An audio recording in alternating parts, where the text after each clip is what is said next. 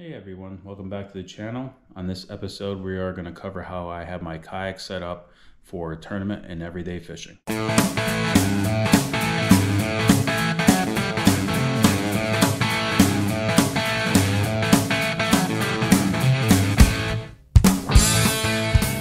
you already don't know, I have a 2021 Hobie Pro Angler 14. This is my second one. I had a 2017 in the past, but I decided to go with the same color, same make, same model, just a newer year.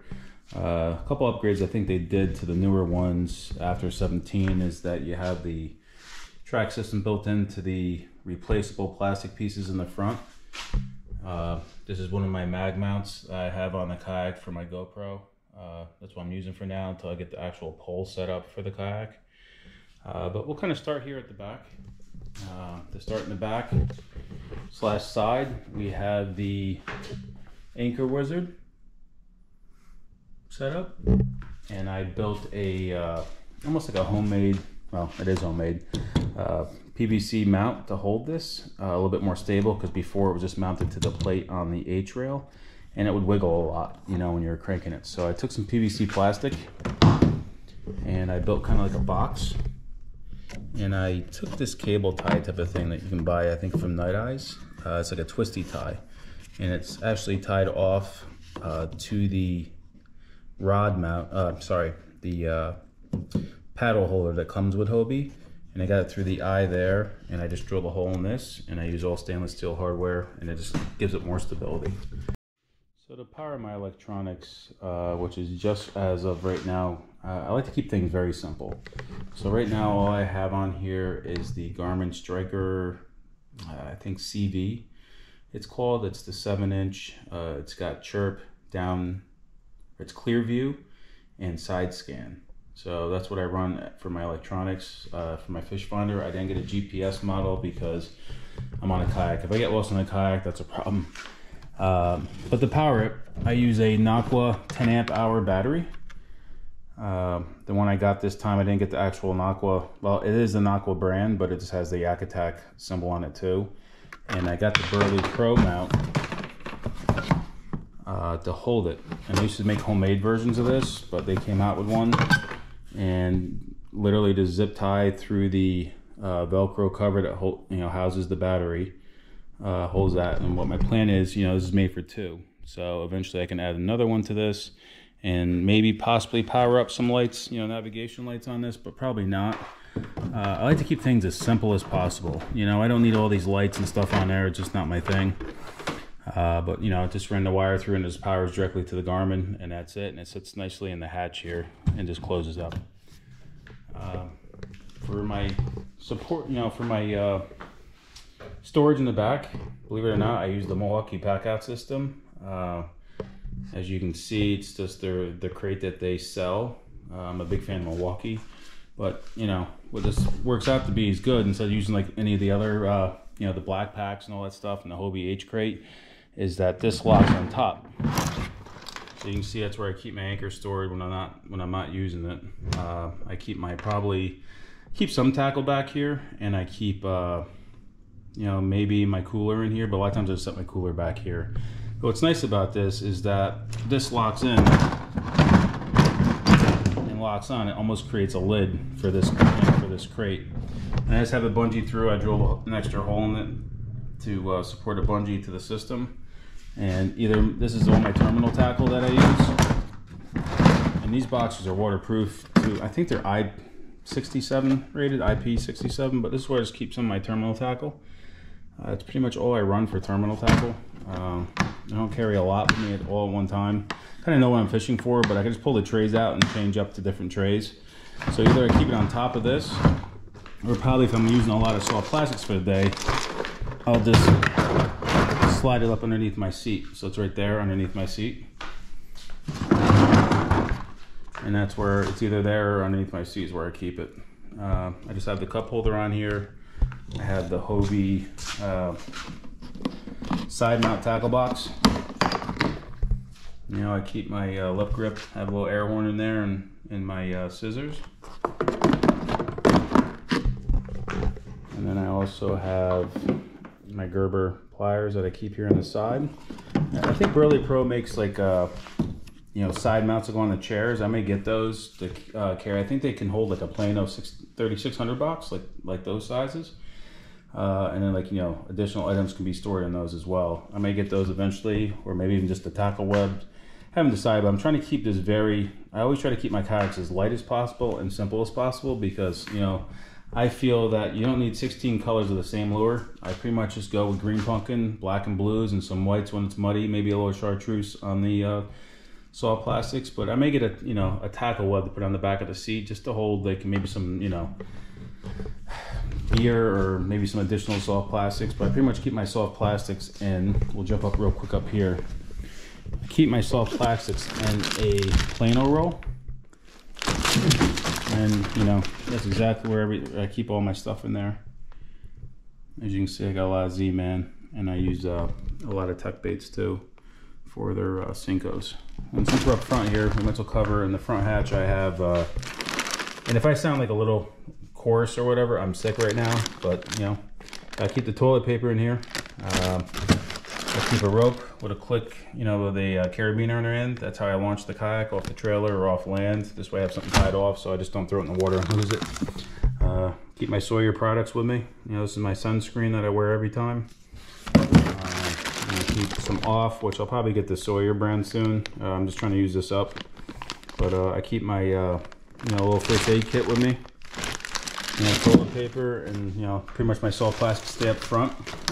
And, you know, the Hobie paddle comes with 2 pieces. It separates. So I usually just keep one piece with the T handle with me. On the one side is for emergency use or launching, but I keep the other piece underneath the kayak. So in emergency, I need an actual paddle back if I lose, you know, if my fins or whatever break. I have the other half of the paddle inside here. You know, to this day, I haven't had anything break on these on the fins from Hobie, but, you know, I'm sure it's bound to happen. That's another reason why I didn't get the Hobie 360, just because it's, you know, it's newer, it has some kinks in it.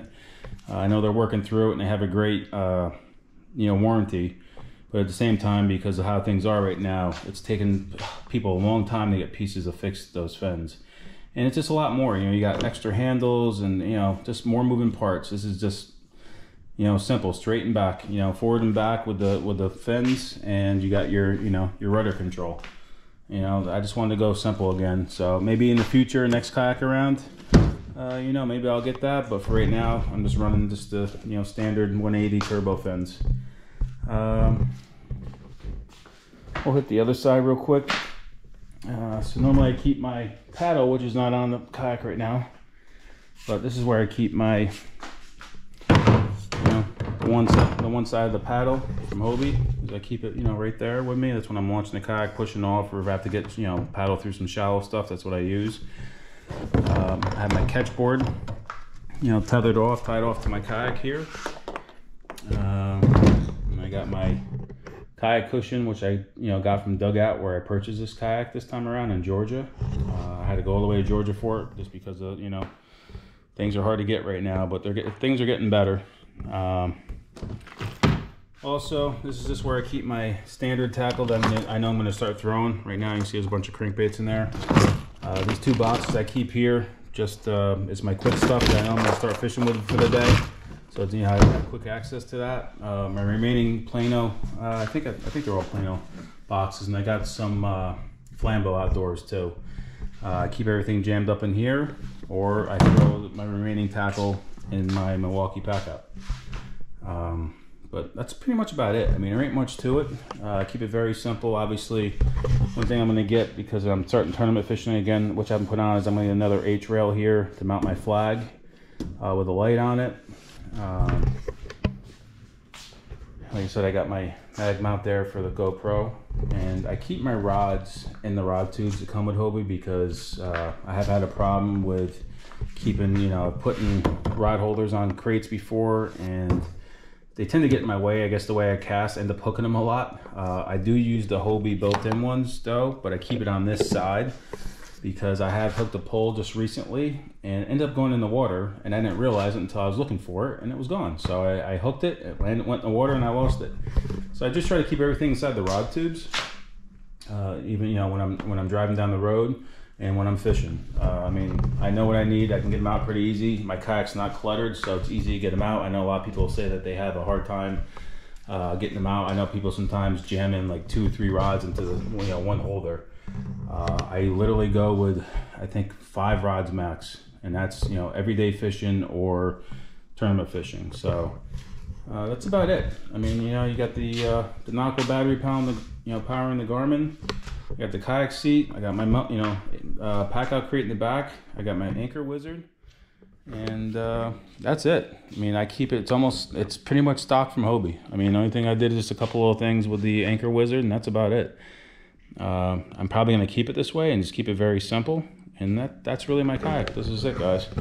That's what I'll be fishing with this year for my tournament season. And I'll keep this for a while. I may keep it for a long time. I may get rid of it sooner. Who knows?